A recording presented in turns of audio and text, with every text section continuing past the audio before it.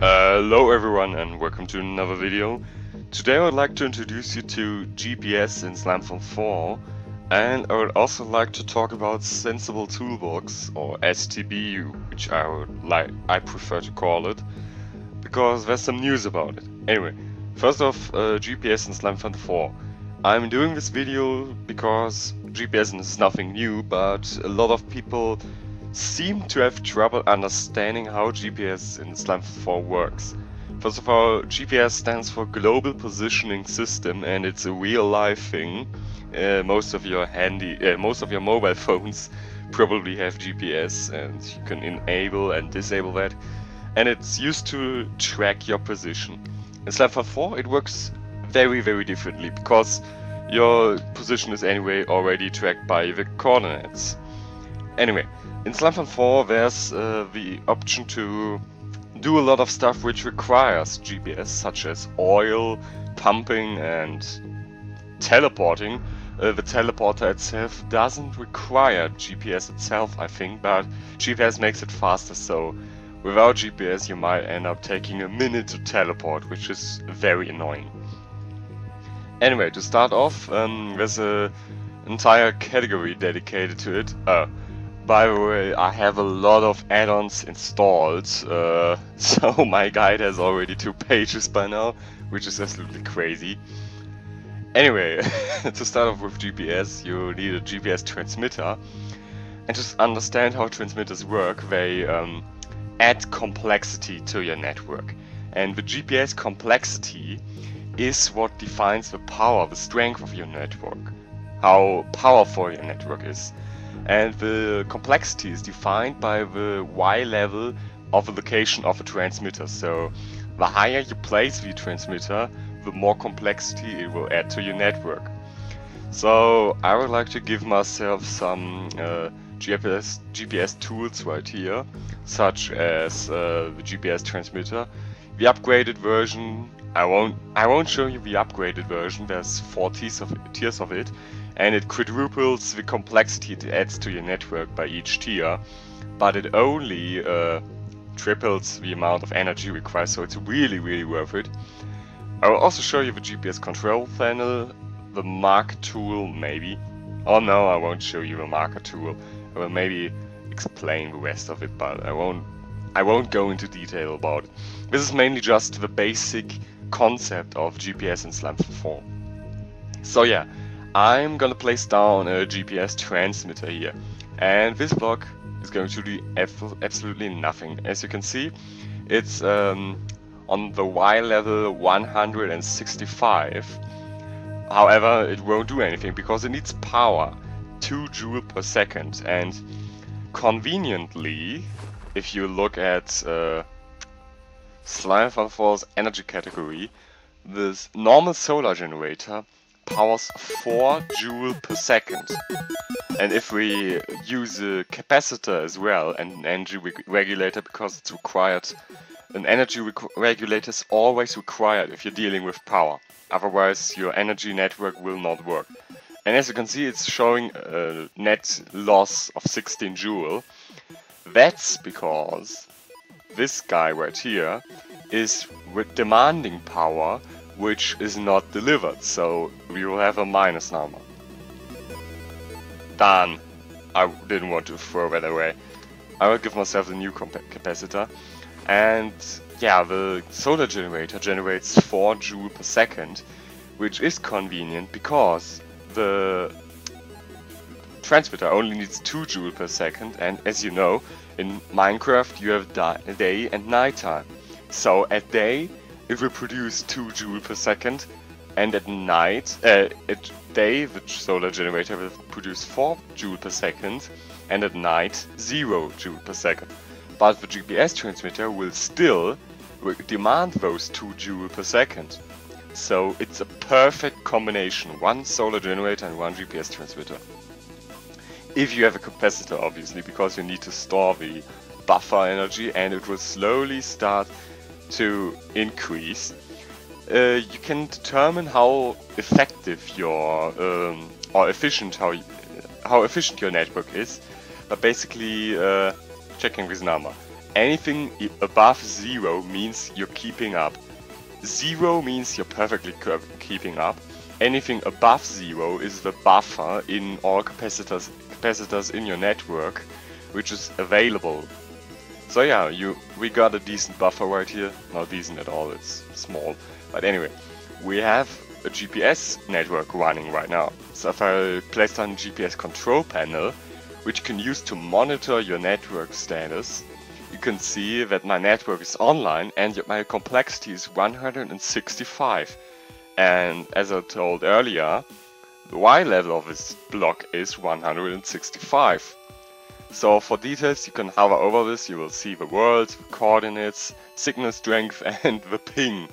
The ping is just there because it looked kinda empty when it wasn't there. It's a value you can just ignore, it's just there for the sake of having it. Whatever then. Anyway, yeah, you can see the GPS transmitter in here.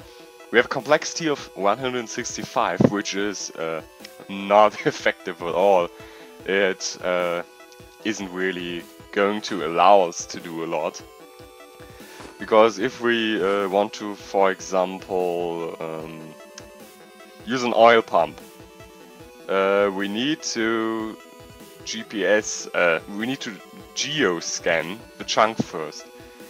Now I'm wondering, I didn't see the GPS geo... Oh, well, it was. I'm just blind. So we need to GPS geoscan, and if we right click it, it will say that we have insufficient GPS net. We have you know what I mean. Anyway, we don't have enough complexity, and we need a minimum. God, I can't speak today. We need a complexity of 600 at least to use this block. So 165 is clearly below 600. So we need to add a lot more GPS transmitters. But if we do so, we're going to quickly drain our power. Currently it can keep up because we have a large backlog stored in here. But we would have to add more solar generators, and we're keeping up again. The higher the number, the better. That's it. So if we look in here now, you can see we have a lot of these, and the ping is still the same, because it's calculated from the complexity. And we have a complexity of 990, which is pretty much. We can now geoscan this chunk, and it's now scanned. So we have seen, we have scanned the chunk, and we can now see that it has 74 buckets of oil stored in it. And yeah, that's 74 buckets of oil, so we can now start pumping that up and retrieve oil. And each chunk has its own value, which is determined by the biome it is in. So I think we're in ocean, yeah. So ocean biomes, sand, desert biomes and so are usually more common to have more oil. However, forest or hills and would rather have slightly less oil. So yeah, that's how oil works, that's how GPS works. And as I said earlier, the GPS complexity also defines your teleporter speed. So if you have a teleporter running, you will teleport much faster with more complexity. There's still a lot of content to be added to the GPS category, but that's probably for Slimefun 4.1, because Slimefun 4 is pretty much ready to be released. I've sent out 5 beta versions of Slimefun 4 to the winners of the giveaway, and so far I haven't really received any bugs which needed to be fixed, except for one which was just a config issue. I forgot a value in the config, but yeah. So Slimefun 4 seems pretty stable now, and I'm still going to release it on April 15th. So everything's going after my plan. And yeah, now about Sensible Toolbox. As you saw, Sensible Toolbox is in the Slimefun guide here, and it's updated for 1.9. So Minecraft version 1.9 and 1.9.2 are compatible with Sensible Toolbox. So yeah, I went ahead and updated Sensible Toolbox. However, I've removed the Slimefun machines like the nuclear reactor because I added those to Slimefun 4 itself. So those kinda lost their purpose because there's an variant, there's an alternative which does exactly the same, just once on a different power thing. Power. You know what I mean. Anyway, also about power, Sensible Toolbox has its own energy system, and so does Slimefun 4. And yeah, there's currently no conversion between those. However, I plan to add a block to either Slimefun or Sensible Toolbox, which allows you to convert Sensible Toolbox SCU into Slimefun's Joule. So you can, and vice versa, so you can transform your power into the desired, what's it called? I can't, energy thing, measurement unit, measurement unit, there we go. So yeah, you can transform between these measurement units, and yeah. Another thing about Sensible Toolbox which I wanted to mention, which I've already mentioned on Twitter and Sensible Toolbox plugin page, is the fact that Sensible Toolbox is licensed under GPL version 3. So Sensible Toolbox source is available on GitHub, and you can feel free to make comments, you can submit pull requests. So if you want to work on Sensible Toolbox, you can do that already, because I'm pretty busy right now and I don't have to do all the work myself. So if you have a coder in your staff team, or if you are a coder yourself, if you know somebody who can code and you want to keep Sensible Toolbox alive, you may want to tell them to maybe submit a pull request, because Sensible Toolbox is still very unfinished. There's a lot of stuff which I need to replace, and I just don't have the time for it. So that's why Sensible Toolbox is updated so irregularly, so rarely. I can't speak today. Yeah.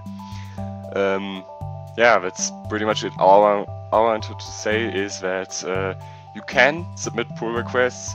You don't have to, but if you want to keep Sensible Toolbox alive, I will do updates as well. I will contribute to the code, of course, but you can contribute yourself.